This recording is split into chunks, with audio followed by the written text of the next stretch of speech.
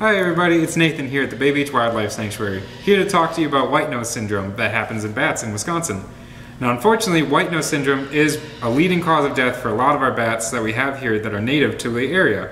Now this happens because it's a fungal infection that gets onto the bats' nose and wings while they're hibernating in caves.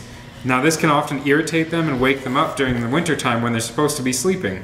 And once they wake up, they try flying around, using a lot of their stored up energy, which can then cause them to become weak and later die because of hypothermia or malnutrition. Now, white nose syndrome has been moving across the United States over the years. Originally, it was found in New York in 2006 and has since moved west.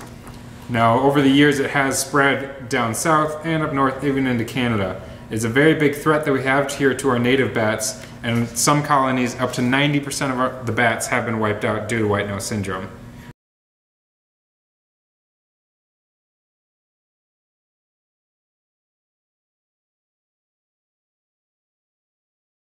But not all hope is lost. There are some people who are working on cures for the white nose syndrome itself, and some people who are working on vaccines as well to help these bats survive the winter.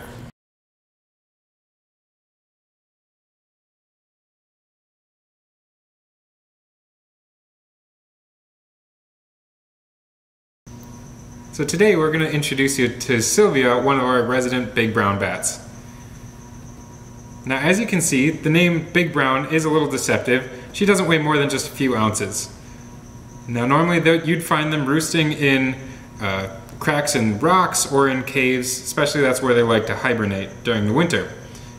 Now right around this time of the summer, this is when you'll see them flying outside with their young that have just been born. They're all starting to learn how to fly, and you'll see lots of them around sunset when they're out searching for bugs.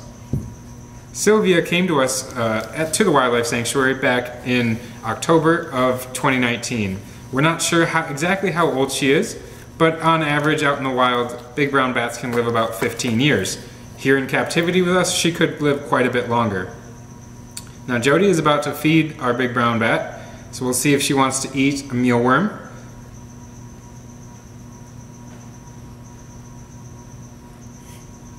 And maybe, every once in a while she does. And all bats in Wisconsin are insectivores, so that means they eat primarily insects. They are very beneficial for our agriculture that we have here in the state. They eat lots of the pest beetles and other bugs that we think of that are destroying our crops. So they're very, very beneficial to our state.